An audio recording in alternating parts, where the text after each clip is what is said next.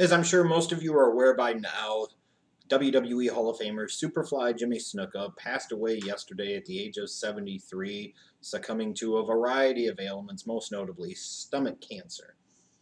And Jimmy Snuka has always been a mixed bag type of topic for me, because I could think back to the 80s when I was a kid, and I remember the Superfly as the Superfly. I remember him being one of my favorite wrestlers as a kid. I remember one of the first wrestling action figures that I had was one of those old hard rubber ones of Superfly Jimmy Snuka. I had him, I had Hulk Hogan, I had the Macho Man Randy Savage, I think I had Andre the Giant as well, and a few others. The Junkyard Dog, obviously. Um, so, I grew up a fan of Superfly Jimmy Snuka, and this is a guy who had a very nice wrestling career. Had a nice run in the 70s as a heel, going up into the early 80s in terms of the old WWF that morphed into the WWF. He had memorable matches with Mr. Bob Backlund in the steel cage, jumping off the top of the cage, and then obviously the great match in '83 between him and the magnificent Don Morocco. You've heard Mick Foley talk about, and many others have talked about, and just how big of a deal it was for Snuka to jump off of the top of the cage in Madison Square Garden. It's one of those memories that are indelibly etched in time in the history of the WWE and frankly professional wrestling as well.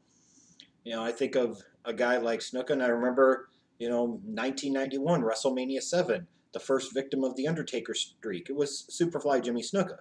That was a significant early victory in the push of the Undertaker, having him beat somebody that was a very established name throughout the business over the previous 15, 20 years. And, I sit there and I remember that Superfly Jimmy Snuka. And unfortunately, later on in his career, I also remember the guy that really didn't know when to say when, that hung around far too long, that when you saw him, it was kind of like, oh, he's still alive, and oh, good God, he looks like that. And you remember those moments, the 2008 Royal Rumble, WrestleMania 25, those type of deals. And yeah, I remember that too. But there's also other baggage that goes along with the Superfly, dating back to 1983 and what happened in a hotel room with his girlfriend at the time, Nancy Argentino, and, her unfortunate death and the cloud of suspicion that hung over the Superfly for many years as to whether or not it was at his hands or whether or not it was an accident. And, it's tough in these type of situations because in theory, in our culture, society, this country, you're supposed to be innocent until proven guilty, which is there for a reason, and I understand it. But sometimes just because somebody ultimately wasn't found guilty, everybody believes him to be guilty. See O.J. Simpson.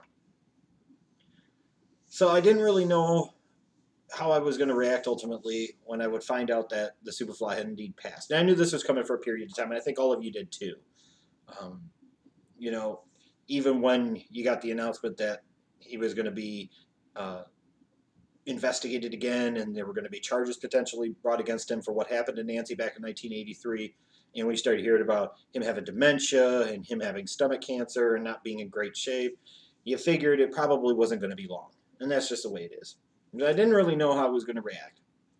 Because on the one hand, there's all these feelings of a wrestling fan from back when I was a kid. And like I said, I grew up on the Superfly and other individuals. He was a part of WrestleMania 1, and he was one of the first action figures I had. I remember him from the WWF cartoon and so many other things. But then I think about the other baggage, and it's like, that's not the entire story of the man, but it is a part of the man. It is a major, significant part of the man.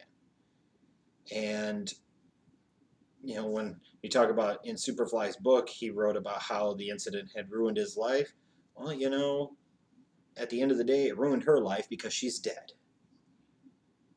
And I see on social media all the people in the wrestling business sending out their thoughts and prayers to the family and condolences and everything like that.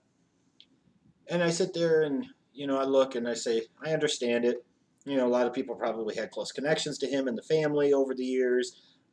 Many people worked with him over the years.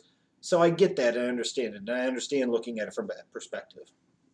But from my perspective on the outside looking in, should we say about Superfly Jimmy Snuka that he should rest in peace? No, I don't think so. I think if anything, we should say he should rot in hell. Because at the end of the day, we all know the evidence is overwhelming. And just because he was never ultimately convicted or ultimately faced trial on it doesn't mean he was innocent. It just means he was lucky and was fortunate for a variety of reasons, and you wonder what other factors were at play. Vince McMahon. But, for all intents and purposes, we pretty much all know that he killed a young woman over 30 years ago. Now, I know some of you are going to sit there and say you shouldn't speak ill of the dead. Well, no. Because if it is who they were in their life, you're not slandering them. You're not saying anything that is untrue about them. It's like if all of a sudden if I die tomorrow, I don't want people to sit there and lie and talk about how great it was, this and that. You can talk about my good things, you talk about my bad things, because at the end of the day, that's who I was.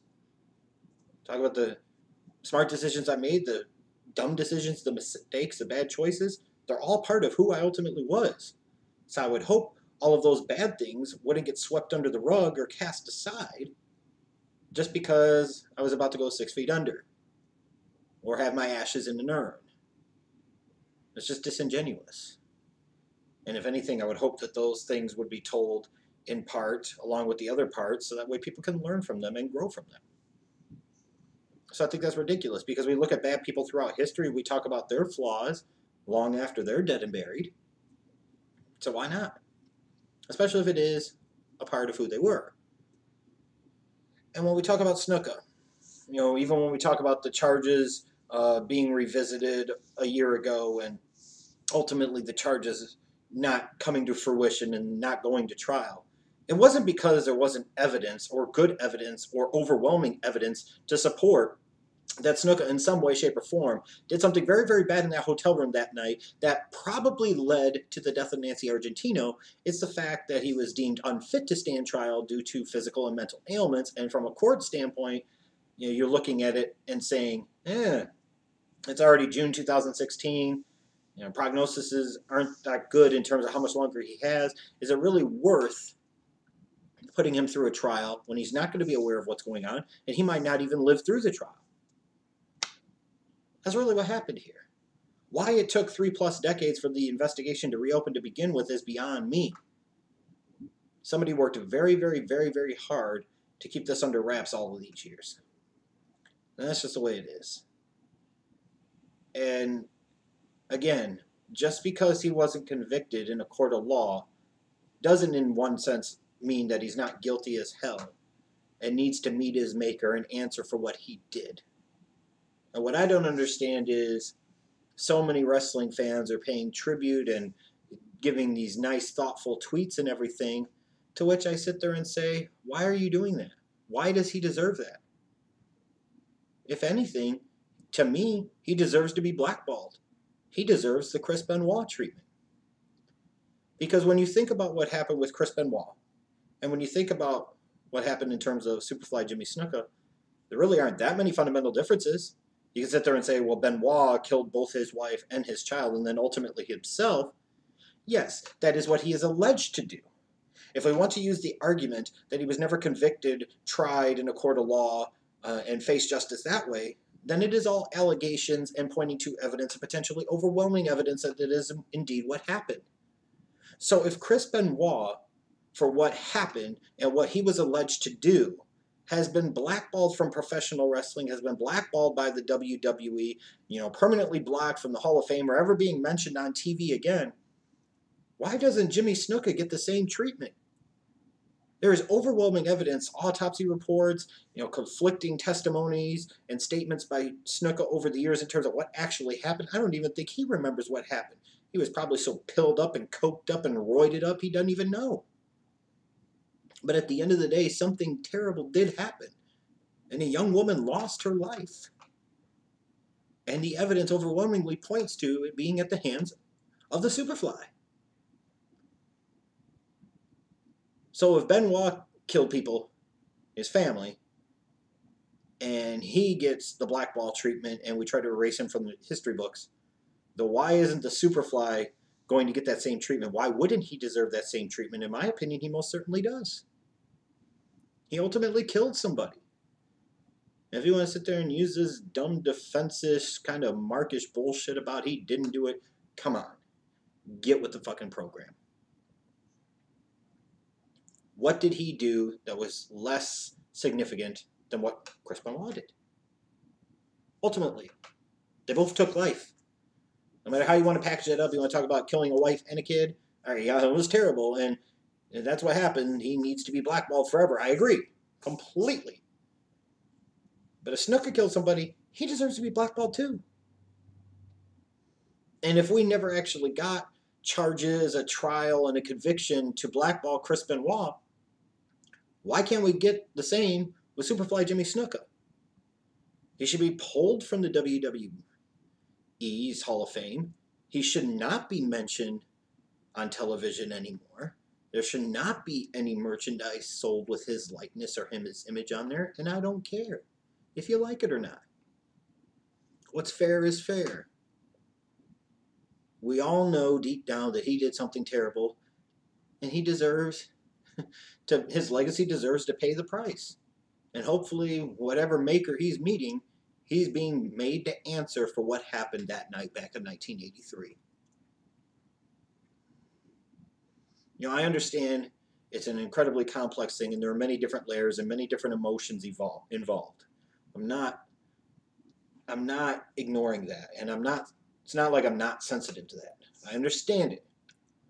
But understand here, when we look at the bigger picture, what is that fundamentally different between Chris Benoit and Jimmy Snuka in terms of what they did? Even if he didn't kill his son Daniel, Benoit still killed his wife. He still killed somebody. That enough, it deserves blackball treatment. Snuka killed his girlfriend, I think, while he was married at the time, of course. Why doesn't he deserve the same? I've never understood how Snuka's kind of been able to fly under the radar all of these years. I've never understood how Snuka's been able to be brought back to WWE for different appearances, knowing that there's this big matzo ball hanging over everything. At the end of the day, it's probably because Vince doesn't care, because Vince had something to do with 1983 and this shit kind of getting swept under the rug. I mean, if you think about it, Snuka was one of his top guys back then. Would it really have been good for all this crap to go to trial and have a conviction and have your name, the WWF, the owner Vince McMahon's name, splashed all over the papers all across the country with Superfly Jimmy Snuka, a convicted murderer or convicted of manslaughter? You didn't need that at that time, especially when you're getting ready to go into a national and international expansion. So hopefully this company doesn't sit there and try to make some big tribute to this guy. Hopefully they don't try and sit there and give him some fucking 10-bell salute, because at the end of the day, he doesn't deserve it. It breaks my heart to say it, because like I said, I grew up a huge fan of Superfly back in the day. I thought he was a badass. I thought he was legit. And, one of the real early pioneers of the high-flyer style of professional wrestling. But when he flew, it meant something.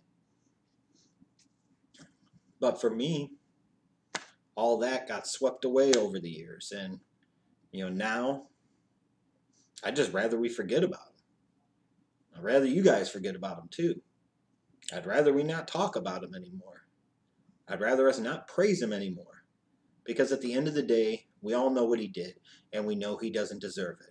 Rest in peace, my ass. For what he did, I hope he rots in hell.